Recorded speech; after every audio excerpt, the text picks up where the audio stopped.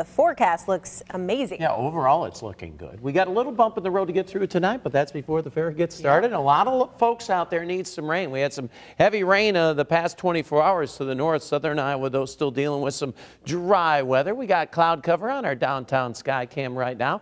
Temperature is 84 degrees. It is humid out there. You can definitely feel it. Dew point has climbed to 70, and that gives you a feels like temperature of 88, and there's not a tremendous amount of wind out there. So feeling a little hot, but it is early August after all. 12-hour forecast, generally dry. Our rain chances really start to increase later tonight. There could be a few storms earlier on, but I think the more widespread rains arriving after midnight. Look at this line of rain the past 24 hours. There's an area of 2 to 5 inches of rain. Reports coming in out of Badger and Fort Dodge of 5 inches of rain. So it was very heavy, especially along the Highway 20 corridor. Now we're watching some thunderstorms back around Eagle and Lincoln, Nebraska. They are slowly marching to the east. There's a system out there that's going to pull through as we slide through the next 24 hours. So a little bit of evening activity in southwestern Iowa, but more widespread rains as we slide through the overnight hour.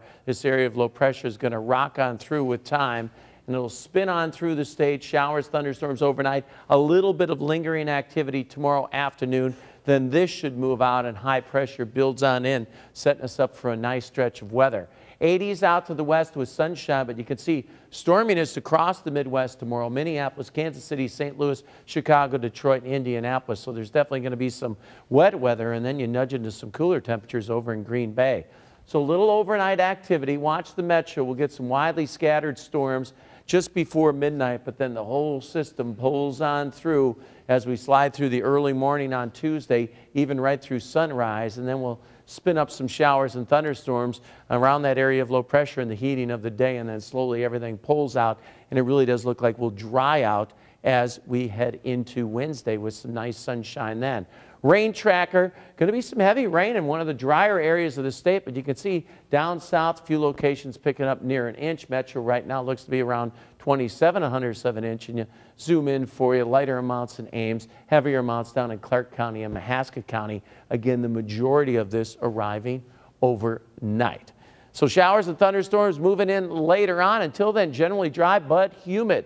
73 degrees, north and northeast winds at 5 to 10. A very good chance of wet weather early tomorrow, then tapering as the day goes along, more isolated in the afternoon. Temperature topping out at 87 degrees. Wednesday, 89, generally dry. First day of the fair looks dry. There could be an isolated storm. Mainly looks like Thursday night, 90s. Look what happens as we slide towards the weekend. 80s and sunshine, some clouds on Sunday, and more nice weather early next week.